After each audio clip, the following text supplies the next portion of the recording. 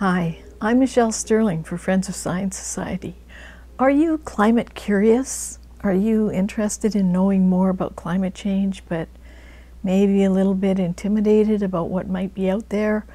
Or you feel like, well, I'm not a scientist, what would I know or how could I judge? Well, there's some interesting books that you might want to have a look at. This is a very simple, thin little book.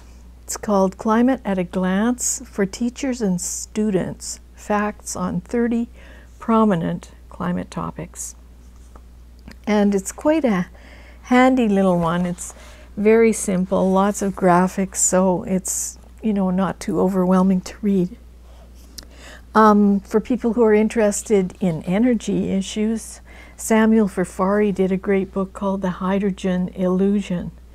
Now, Farfari is a chemical engineer by profession, and he was a high official with the European Union for many years, and he worked most of his life on trying to make hydrogen into a mainstream gas that could be used for all the things it's being proffered for at the moment. However, he found that there are just some very, very difficult problems with hydrogen.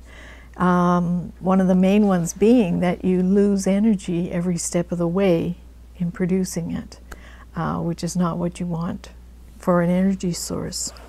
Another great book, one that I really like, which is written by a fellow who, I guess you would say he is more on the anthropogenic global warming side of things. He's certainly not what you'd call a skeptic. But his name is Mike Hume, and he wrote Climate Change Isn't Everything.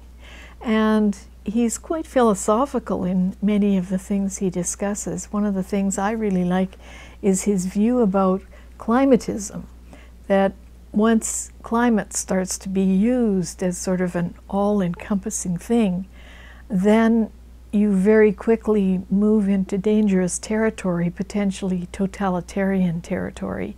And we see that today with a lot of the kind of comments that people are making, that if you don't comply with certain climate regulations, then we'll throw you in jail. So it's an important book to read and quite accessible. And if you want a bit of optimism, I think Bjorn Lomborg is always a great one. And this is his most recent book, which is called Best Things First.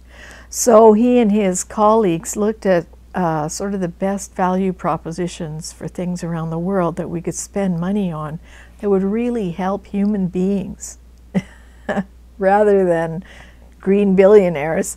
And he came up with a list of the 12 most efficient solutions for the world's poorest and to meet global SDG promises. So he actually does want to make life better for people rather than green billionaires. Now, Javier Vinos has an excellent book called Solving the Climate Puzzle. And he's evaluated the impact of various solar cycles, and it's quite an impressive book. Lots of science in it, but quite readable at the same time. Lots of graphics and illustrations making the point.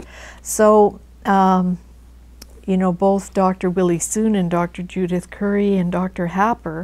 William Happer, have very good testimonial comments toward this book. And for those of you who think that net zero is maybe going down the wrong path, well, you better read Green Murder by Dr. Ian Plimer, because this will show you that net zero is a life sentence with no parole. We also have a whole session with Dr. Plimer on our website, on our YouTube channel, one of our event videos. So maybe that'll give you something to read. Summer's coming. These would be fun to sit by the lake, or if we get another snowstorm and another cold snap, you can curl up by the fire, if it's still legal to have a fire. Anyway, I hope you like some of these suggestions. For Friends of Science Society, I'm Michelle Sterling.